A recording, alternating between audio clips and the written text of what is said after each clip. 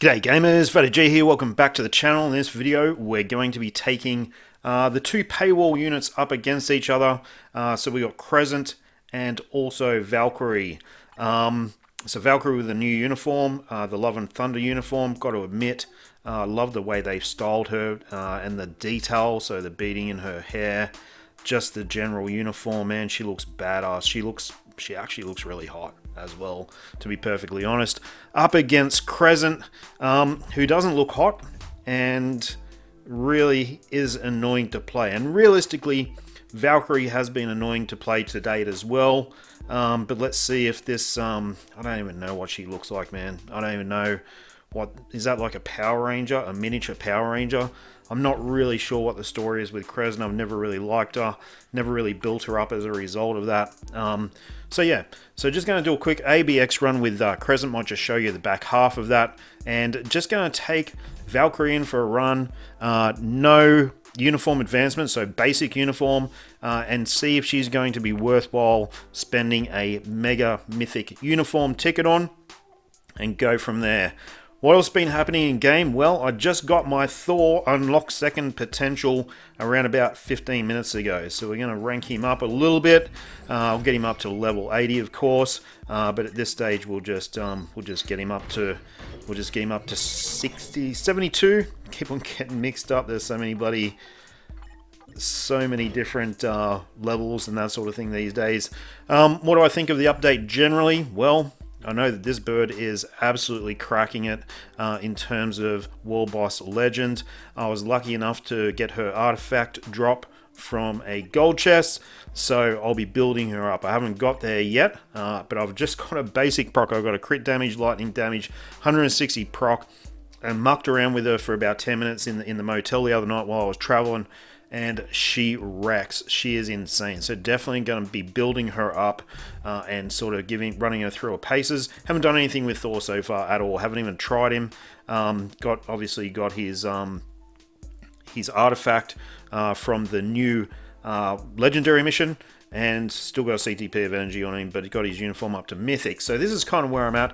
I have to admit, I'm going to say this right now, I do feel like it's a significant missed opportunity by Netmarble by not introducing, other characters from this movie. And, we haven't had a new character for a while, and I really think Korg would have been, a really, really good choice to bring into the game. He's a popular character, he's a funny character, and I'm sure people would have bought him even if he was a subscription, but would have been even better if he was not paywall at all, and sort of, something for the players. Also, kind of a little bit bummed that Gore has only really come to the game in this sort of extreme legendary battle. I kind of was hoping he would come as a playable character, or at least a world boss legend, but really kind of disappointed that it's just sort of in a legendary battle. I also kind of disappointed the legendary battle was so bloody easy as well. But some decent rewards from there, and 2,500 crystal. You get some crystals back, all that sort of stuff. Okay, so not terrible, not terrible. On the bottom of this video, going to be having the 6 winners for the crystal vouchers that I sort of advertised on my last video. So if you see your name scrolling along the bottom of the screen at any stage, that means that you've won. What else is happening in game? Just quickly before we get into these runs, World Boss. World Boss is something we need to resolve. This is something we need to be farming the new materials, so we need to be farming, the life seeds, the carbonadium most importantly. We need to be farming this stuff to try and get a tier 4, and as of yet I have no tier 4s. But to do this, we're losing out on books. I mean, so obviously I upgraded Jane Foster straight away after the update. I updated Electra before the update, and I've still got 0 books. I really feel World Boss Legend is just not dropping books at all, or if it is, it's very, very rare, and you have to have them as boss of the day. I really think that Netmarble should consider having World Boss Legend, 5 entries per day. I'm cool with that. That gives us, lets them sort of, promote their materials and sort of prolongs the grind, and prolongs the grind for the tier 4s.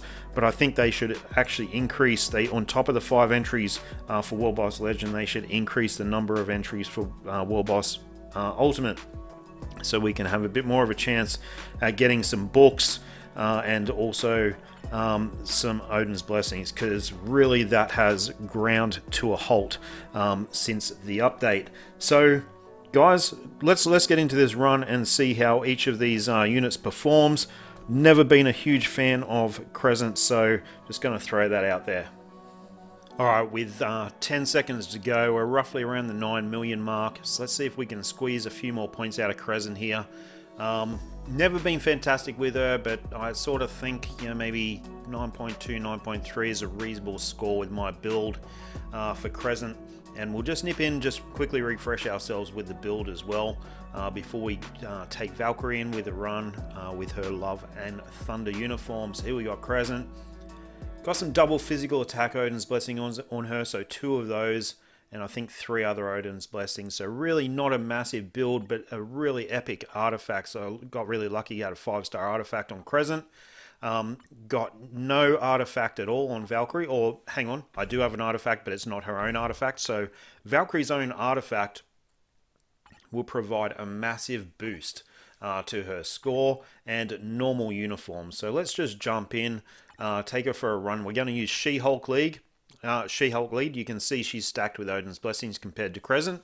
She-Hulk Lead, and She-Hulk's got an insight. So the last run that I did with Crescent, Valk and Sif, there's no unit that has an insight. I have a Rage on Sif as well. So let's just see how we go. So starting off with 3, 5, 6, 4. And then 2, and really just going to try and repeat that rotation. She does have quite a few hits on her 5th skill. Still does miss the proc here and there, but a lot better than what she was before, like shitloads better. Having said that, she really could do with some guaranteed crit rate to really sort of guarantee that proc a little bit more, in my opinion. So I'll let this run for a bit, stick some names across the bottom of the screen for the winners, and come back at the end.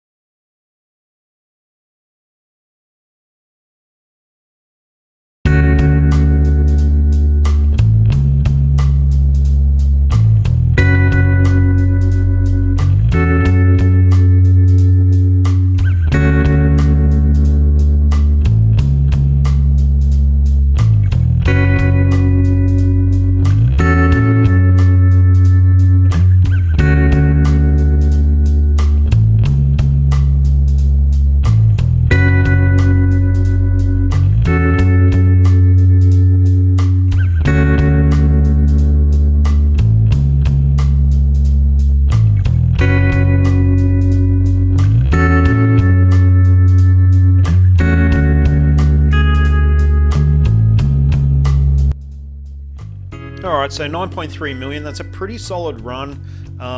Did miss some procs, but 9.3 million, so that's, what's that, an extra 150k on top of Crescent. Have no, I don't have her artifact at all. Her artifact will give a massive boost and normal uniform. So taking her uniform to Mythic will give her a massive boost as well, and it looks like she's worthy of it. Okay, I've got 12 mega upgrade tickets, so not shy on those. So yeah, she'll definitely be getting the mega rank up. Guys, let me know what you think of the vid. Hope it's helped, and hope it's giving you some insight as to the power of the Valkyrie. Alright, have a good weekend, guys. Bye.